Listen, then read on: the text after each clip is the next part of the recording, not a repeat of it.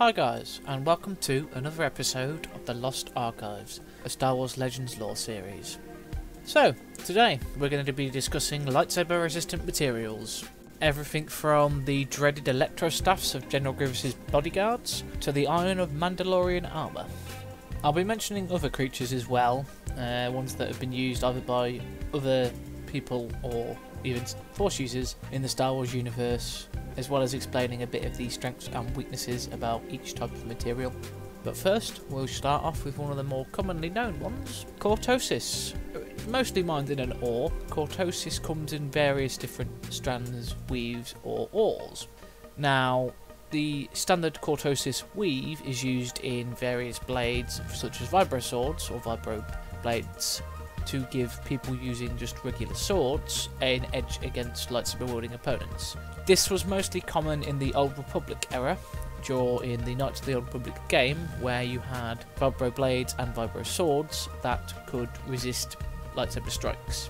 By the point of the Galactic Civil War and the New Jedi Order eras, this has mostly fallen out of common practice. Now, it was a weave that was inside these weapons, which meant that it could only parry and deflect lightsabers. It couldn't do what other types of Cortosis would do. For example of this, a fully pure Cortosis blade would disrupt the lightsaber and make it useless for several minutes.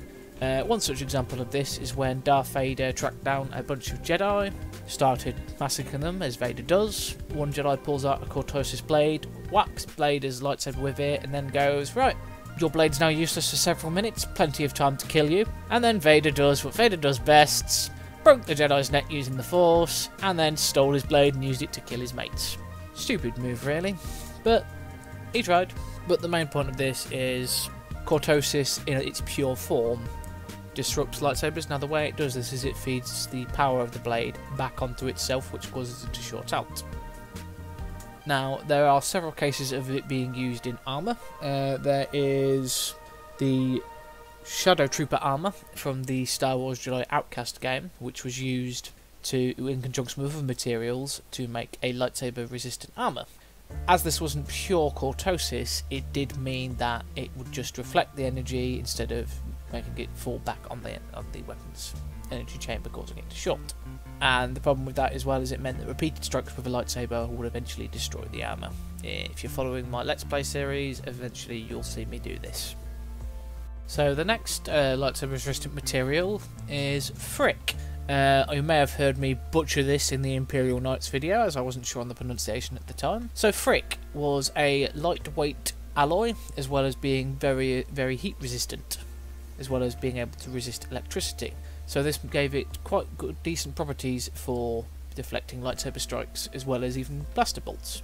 Meant it had quite good use in battle armour. The trouble it being is it's quite a rare substance, even more rarer than Cortosis. This meant that it did actually see limited use in warfare, because it could cost you a fortune to produce it for weapons, especially ones that could get destroyed with repeated strikes from a lightsaber. Couple examples of this would be used in the Dark Trooper project. It was used to armour them and make them resistant to blaster fire as well as lightsabers, mostly due to its high malleability and combined with other elements. It was also used as the coverings for Palpatine's lightsaber, which actually reduces one of the biggest weaknesses to constructing your lightsaber out of materials, is that you could cut it off and then render the blade useless. Another example would as well be the bodyguards of General Grievous using in their electrostaffs, meaning that you could not only use the electrodes at each end, you could then whack somebody with the middle of the staff and still not get it cut through. Now, a testament to the durability of Phrik is that there was a canister of it on Alderaan when it was blown up by the Death Star that was still intact after the Death Star had blown up Alderaan. So that's some incredible levels of durability. Just to point out as well, inside the actual container as well was a holocron made by Senator Bail Organa, which contained a list of possible replacement planets to Yavin 4. This was so that if the base was compromised, they could flee somewhere else. On another side note, the Empire nationalised every single mining operation that they ever found about as they became aware of them. Granted, this did mean that anyone that had discovered they had a small scale of it, they would try and keep it under wraps. But if the Empire found out about it, There'd be stormtroopers knocking down your doors yesterday. Next on our list of lightsaber resistant materials would be Ultrachrome. This was a metal that was highly conductive and was impervious to both blaster and slug thrower type weaponry. It was severely resistant to lightsaber attacks and was also immune to certain metal-eating fungi that some other lightsaber resistant metals were not. This was mostly used in starship armour at the time of the Great Sith War and other events around that time. Most notably, however, is that when a lightsaber strikes it repeatedly, because it will conduct the energy across the entire mass, eventually repeated strokes will cause the metal to melt. At that point, you might as well have just let them hit you with the saber. On a notable exception, Imperial Inquisitors during the Galactic Civil War would use this metal to protect themselves. I have no idea how they were able to find said metal at the time, given its near legendary rarity, although Palpatine is known for commenting that he based it on a previous design that he'd found somewhere else. Though, knowing Palpatine, especially in the Legends canon, he probably stole this from somebody else and then viciously murdered them. Oh, Palpy, you stole everything that wasn't nailed down. Come back late with a crowbar and 3 nails. So next we move on to one of my personal favourites in this material is Mandalorian Iron, also known as Beskar, which was a durable iron ore which could be made into various types of equipment from armour, blasters to starships, and is what gave the Mandalorians their reputation as Jedi killers, combining the durability of the armour with their combat skills. Now, the secret to making this metal was guarded quite religiously by the Mandalorians and never given to anyone outside of the planet. Now, the Empire is known to have heavily mined the planet for every ounce of the metal they could find, but they never discovered the secret of smelting it into its configurations that the Mandos did. This actually did have a serious effect on Mandalore's economy after the Galactic Civil War, as they didn't have a new source of the Mandalorian Iron, instead relying on Durasteel and other stuff to make armour, which they were never really quite happy about because Durasteel is cardboard compared to Mandalorian Iron. Though, during the time of the Yuuzhan Vong War, the Mandalorian planet did actually get struck by a meteorite by the Yuuzhan Vong, to which a Mandalorian metallurgist did respond with, sometimes the Vong do you a favour, as it unveiled a cache of a quite rich vein of Mandalorian iron, to which the Mandalorians do what they did best with it, mined the crap out of it, and used it to build new Basilisk starfighters, named after their old Basilisk war droids. Not to mention they replaced Boba Fett's armour of Durasteel with proper Mandalorian iron. Even gave him a collar piece to stop his head getting cut off by Jedi, something his father didn't have in Attack of the Clones. To a noticeable exception, Freedon Nad, one of the ancient Sith Lords, had his tomb encased in the stuff, something to which Exar Kun is known for commenting, "By the Force, I thought a lightsaber could cut through anything. Their walls are barely scratched." Next on our list of lightsaber resistant materials would be Force Imbued blades. Now this is a weapon that is as old as the Jedi Order itself. In fact, it goes further back to its predecessor.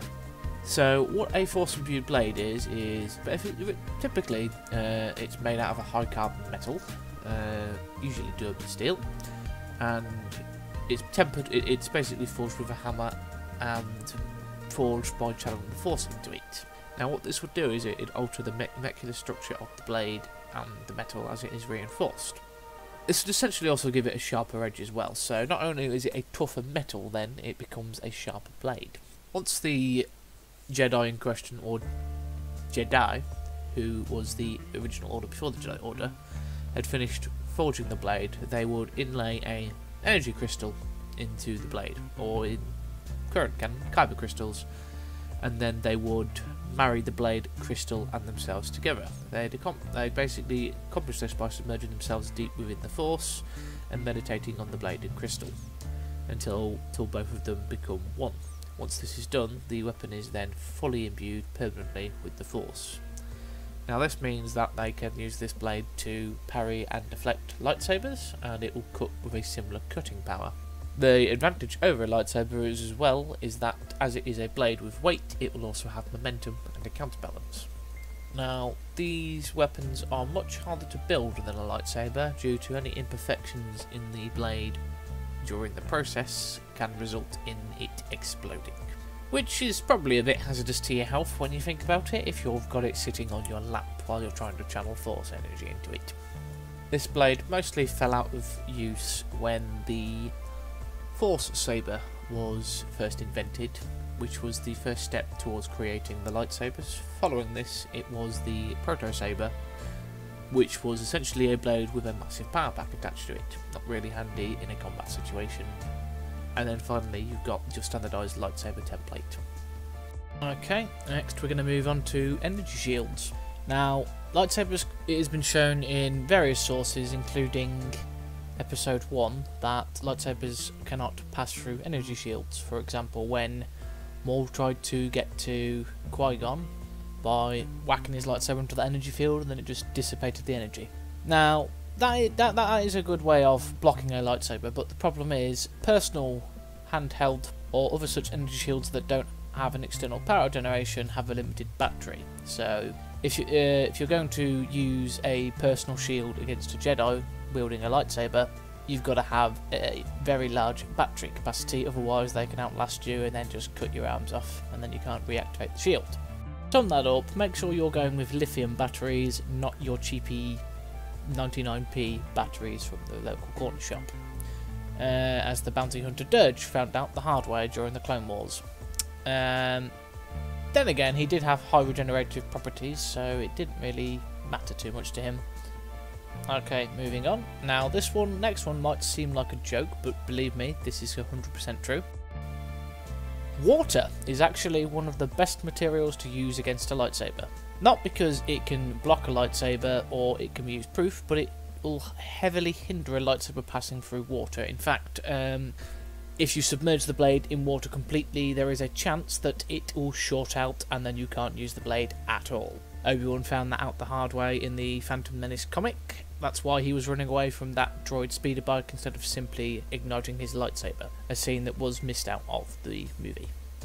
Okay, we're now going to move on to creatures that have been used as armour or such things to resist lightsabers. But the first one we're going to talk about is the Orbalisk, which is a creature that lived on the moon of Duxon and was known to feed off the dark side of the Force. Now, Darth Bane went there, got attacked by these creatures, and they bonded to him. Well, one bonded to him, and then using their abilities they would multiply and grow rapidly and envelop him and suffocate him. Not really a lovely way to go. Thankfully he was able to use knowledge from Frida Nad's holocron to make amends to them to prevent them from covering his face, hands and feet. This meant that he could then use this as armour.